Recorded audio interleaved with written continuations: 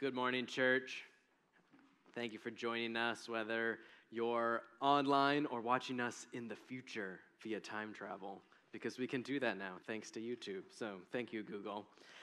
I'm glad to be with everyone this morning. We are in our first week of our Advent series. We are now in that Christmassy time. Thanksgiving is over. I hope you all had a blessed Thanksgiving, whether it was virtual with family or in your own home with your loved ones. However you celebrated this week, if you're here in America, I hope that you had a blessed Thanksgiving. But that is the cutoff. Now the rest of the year is gone. It is full-blown Christmas time. So we are going to be starting our new series called God with Us, because the story of Christmas is a story of how God is with us. And we take time every year, not just to celebrate it, but to really dive in deep and to talk about it. But before we go there, I'm just really sticking with the last song that the worship team just led us in. Some of the lyrics that I wrote down, if my phone wants to listen to me. For your glory and for your name. Like, that is something that is sometimes hard for us to remember, that how God operates. Yes, he is doing stuff for our good, and he is doing stuff for our future, but the number one priority is that God gets the glory and that he gets the praise that is deserved unto his name. And as we talk about Christmas, as we talk about some of the struggle that the people of Israel were going through, we're going to see that God doesn't always work on our timetable. God is out, yes, for our good, but for his glory. And I want us to remember this morning that I know nothing is wasted. It's easy for us to say nothing is wasted, but it's another thing for us to say, I know that in my life, nothing is wasted. So let me pray and then we'll dive in this morning. Jesus, I thank you for that song and for those words, God, that you are the potter that we can trust completely.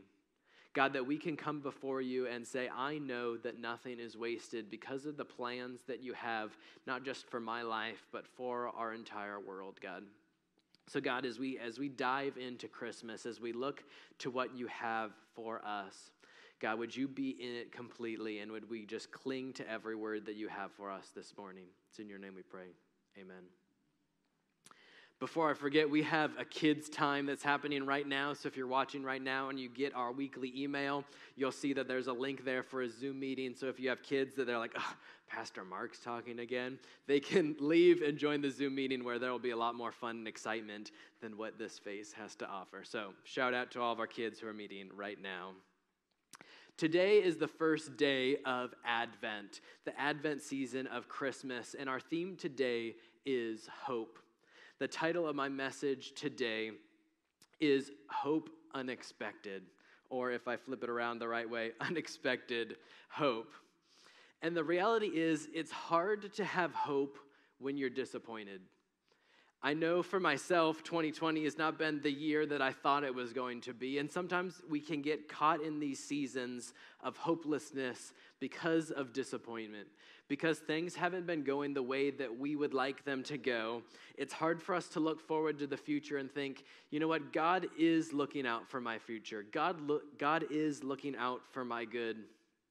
We've been in this journey of waiting for our house to be renovated so that we can move into it. And that is one thing that in our household has been a struggle for us, is because with COVID and delays and everything, there's been a lot of disappointment. And so there's been a lot of times when hopelessness has started to rear its ugly head in our household. And it lasts for a little bit, and then we get locked back in, and then it comes back around a month later. And it's hard sometimes to stay locked in with hope. And we know that we're not the only ones in our world that have been disappointed this year. When this all happened, like, we were hoping that by summertime, COVID would be done and gone and we'd be free. We're almost in December, and we're still where we were back then. And the reality is that the people of Israel that we're going to talk about today know a lot about disappointment. There was a time period between what we know as the Old Testament and the New Testament of about 400 to 500 years of silence, centuries of God not speaking to the people. But there were promises that were given. Prophets throughout the ages were giving these promises to the people of Israel, and they were telling them, hey, there's a hero that is going to come, a Messiah who's going to fix everything. And Malachi was the last prophet that we have that was writing down words for the people of Israel. And then there was about 400 to 500 year gap between what Malachi wrote and where we see Jesus show up in the New Testament. But even by the time that Malachi was there had already been about 100 years or 2-generation gap from Malachi to Isaiah and some of the other prophets who gave a lot of those messianic prophecies of the hero is coming. And even within those 100 years, the Israelites had become disillusioned. They were like, it's been 100 years and where's God? Where's this Messiah that we have promised? When are we going to be saved and things are going to be restored? And if they got tired of waiting after 100 years, then this period of 400 to 500 years hits them smack across the face. And in that time period, Alexander the Great and the Greek Empire comes in, takes over Israel. The Greek Empire splinters into a hot mess, and then the Roman Empire comes in, sweeping up the pieces. And so the people of Israel have been waiting, and they've been waiting, and they've been waiting. Sometimes I feel like we in our country and the rest of the world have been waiting, and been waiting, and been waiting. And it's just been 11 months, people. Like, it hasn't even been 400, 500 years. And Isaiah in chapter 7, he wrote to Israel, and he told them in verse 4, he said, let me find it. Nope, I have my notes wrong. In verse 14, there we go, we got it. Isaiah says, therefore the Lord himself will give you a sign. The virgin will conceive and will give birth to a son, and you will call him Emmanuel, which Emmanuel is Hebrew, which means God with us. And it's interesting because Isaiah, when he was writing this, he wasn't telling the people of Israel like, hey, Emmanuel is going to come and it's literally going to be God with us. And hundreds of years from now, this is what this is going to mean. When Isaiah wrote this, he was talking to the king, and he told the king like, hey, God says that some bad stuff is going to be coming, and God wants you to ask him for a sign. And Ahaz is trying to be all holier than thou, and he's like, no, I won't ask God for a sign. That would be testing God. When it was God himself who said, ask me for a sign. So it's like, ask me, and I will give you a sign. No, Lord, I don't want to test you. He's being all holier than thou. And Isaiah's response is, well, you know what? God is going to give you a sign, that a virgin is going to give birth to a son, and his name will be Emmanuel. And then, by the way, a bunch of bad stuff is going to happen for Israel when that happens. But then 400, 500 years later, as people are recognizing what is happening in Jesus' story, they're like, hold up. What Isaiah wrote for that king is also working for us right now. Because this story of a young girl, a virgin, giving birth to a son who is literally God with us. Isaiah was calling the shots back then for the king of Israel at the time, but he was also calling the shots for what would happen literally centuries later. And the people of Israel have been tired, and they've been waiting, but something new is happening, something that they would never expect in 500 years. So we're going to be in Luke chapter 1, starting in verse 26, if you'll join me. In the 6th month of Elizabeth's pregnancy, God sent the angel Gabriel to Nazareth, a town in Galilee, to a virgin who was pledged to be married to a man named Joseph, a descendant of David.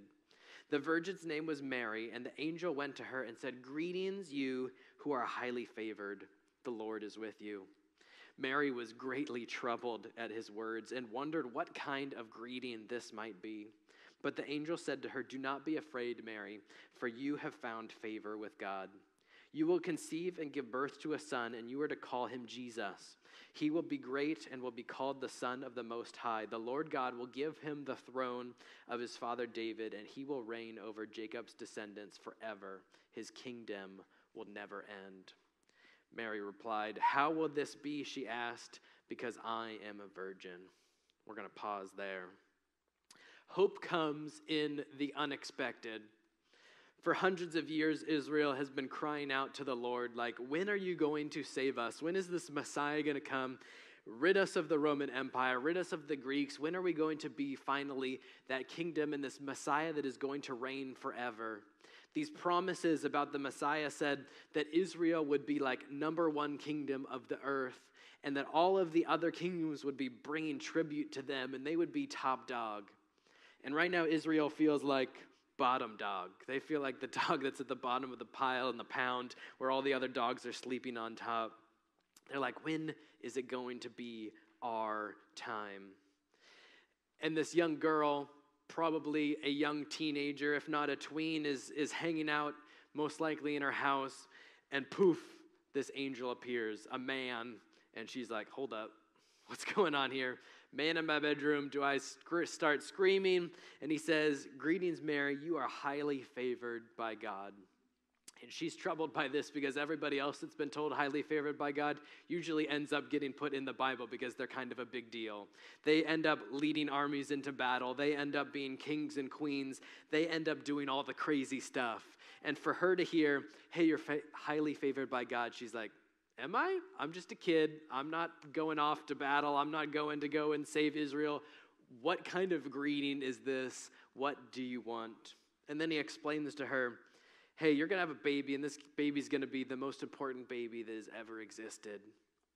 And her response is, how will this be since I'm a virgin? This is an unexpected thing. Like, I'm pledged to be married, but like, are you saying this is going to come later, or what's happening? This is unexpected to me. How will this be?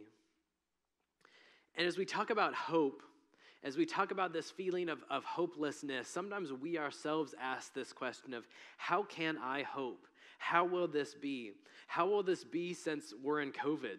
How am I supposed to go and tell other people about God? How am I supposed to have a happy Thanksgiving or a Merry Christmas? How am I supposed to be happy when we're in this season right now, God? I don't see the hope that I am supposed to have. But the angel doesn't just give her this message and go poof. She asks this question, and he responds. In verse 35, the angel answered, the Holy Spirit will come on you, and the power of the Most High will overshadow you. So the Holy One to be born will be called the Son of God. Even Elizabeth, your relative, is going to have a child in her old age, and she who is said to be unable to conceive is in her 6th month. For no word from God will ever fail. I am the Lord's servant, Mary answered. May your word to me be fulfilled. And then the angel left her. I love Mary's response. This morning, earlier in our Bible study, we read about the story of John the Baptist. And in that story, Zechariah is visited by an angel. And his response is, how do I know that you're telling me the truth? Because I'm super old.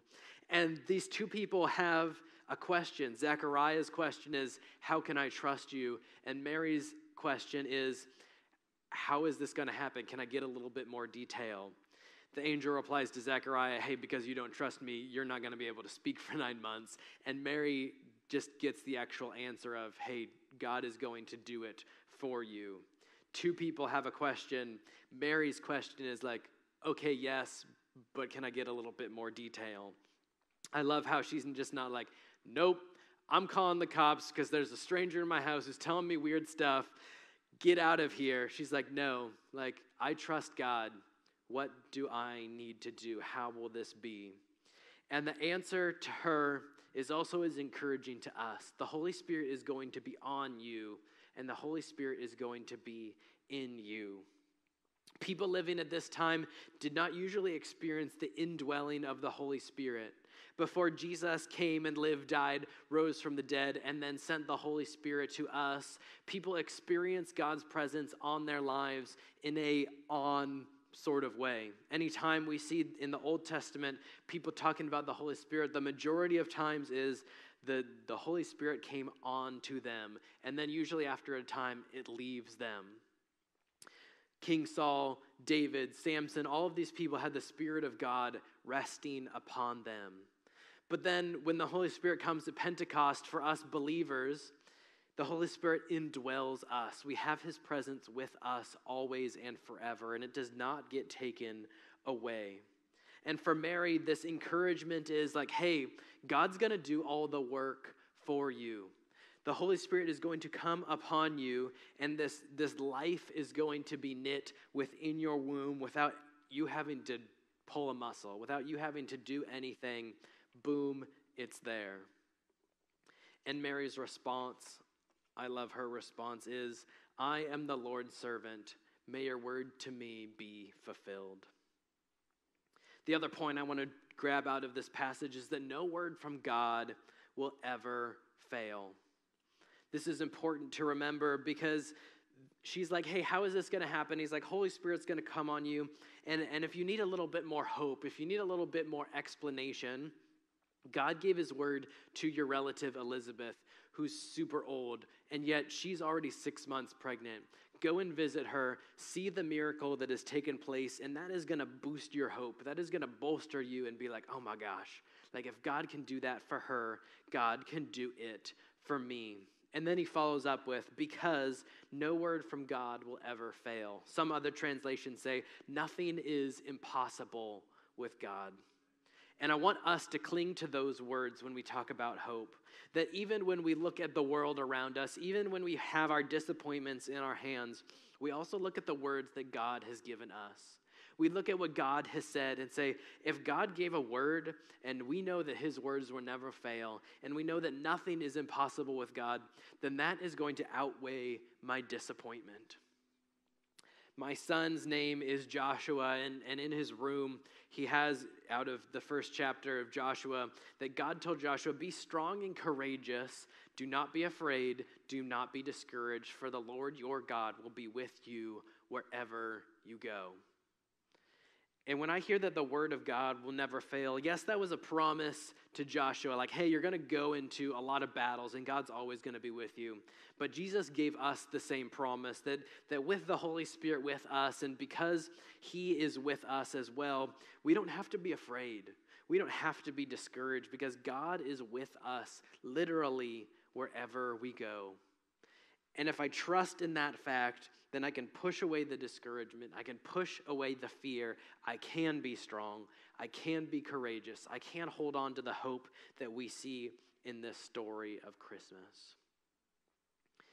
And so the reality is that the story of Christmas is a story of hope. Over the next few weeks, we're going to be seeing all the different weeks of Advent, of hope and joy and Jesus and all of these things. And today we're remembering hope. And I think it's super important for us that hope comes first, especially in the year that we've all experienced. I've seen a lot of frustration on social media of Thanksgiving being a lot different this year, and it's sort of sucked some of the hope out of us. But I would encourage us all that as this Christmas season comes back in, that we remember that the story of Christmas is a story of hope. And we, as servants of the Lord, are hope carriers. The question I have for all of us this morning is, what will your response be? Mary's response was, I am the Lord's servant. May your word to me be fulfilled. I want all of us to say, I am the Lord's servant. May his word in my life be fulfilled in this season, in this year, in next year, all of my life. Because servants of the Lord have hope. And I don't believe that we as Christians are allowed to walk around hopeless. Now, I'm not saying if you don't have hope right now that you're not a Christian, but I'm saying in those times of hopelessness, we need to look into ourselves and say, what is the problem? Why am I not experiencing hope right now? What do I need to call out to God and say, I need hope right now? What fear do I need to give up to the Lord and say, I need help? I want us in this Christmas season, when the rest of the world is getting anxious, getting discouraged, being afraid, I want people that know Christians in their life to be like, there's something different about them, that even in the midst of what we've experienced this year, they have hope. If you'll join me in praying, I'd like to invite the worship team up to the front, and Pastor Dan is also going to lead us into a time of communion. Jesus, I thank you for hope, God. I thank you for the reality that the story of Christmas is a story of hope. God, there is nothing that we need to worry about because nothing is wasted, as we sang about earlier, God. That nothing we have to worry about because everything is in your hands. So Jesus, I thank you for Mary. I thank you for Mary's response, God, because if I was in that same situation, I'm not sure I would have the same gung-ho attitude of, yes, Lord, I say yes to exactly what you have in store for me, even if that means surprise pregnancy. I don't think I would have been on board, Lord, but she was. And that's why we celebrate her, God, because she was willing to be your servant. So, God, I pray that over each and every person that is watching this right now, God, that we can say, we are your servants, Lord. May your word be fulfilled through us. It's in your name we pray. Amen.